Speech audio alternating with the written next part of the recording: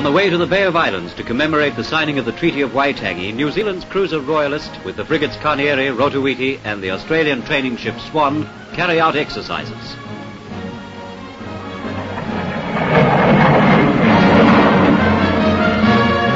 Through these waters, Captain Hobson sailed in 1840 in a small wooden sailing ship.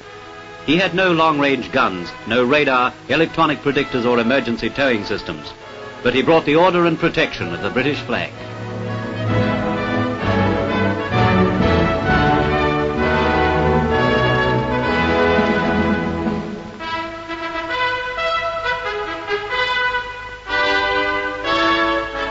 Under the Union Jack on the lawn of James Busby's official British residence, 52 Maori chiefs signed the Treaty of Waitangi. 2 independent seafaring nations laid the foundations of a new dominion.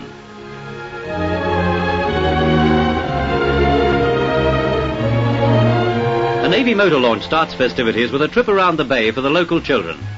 If only their ancestors could see them now.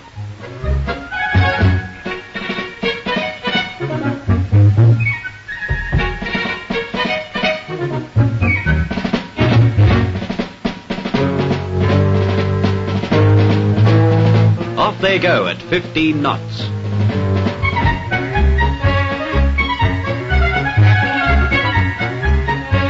Royalist is dressed for the occasion, but another visitor is still in training trim, the Royal Navy submarine Andrew.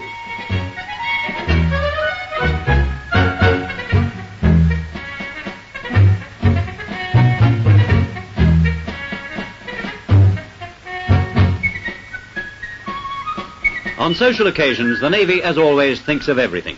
They've even organized a regatta for the ship's whalers, reminiscent of Maori canoe races. Those boats weigh well over a ton.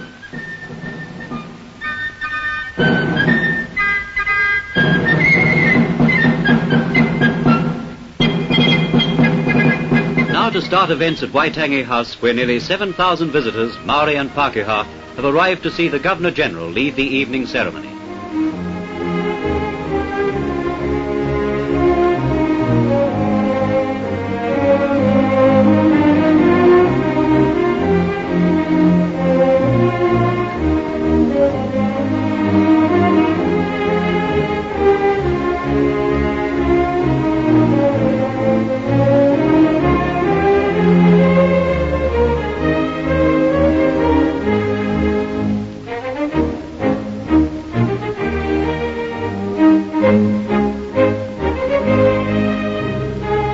A 120 years ago at this place, the Treaty of Waitangi was signed.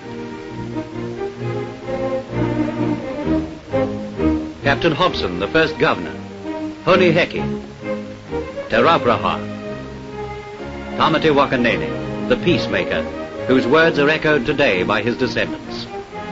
In the words of the first governor, Heiwi Tahi Tatou, we are one people.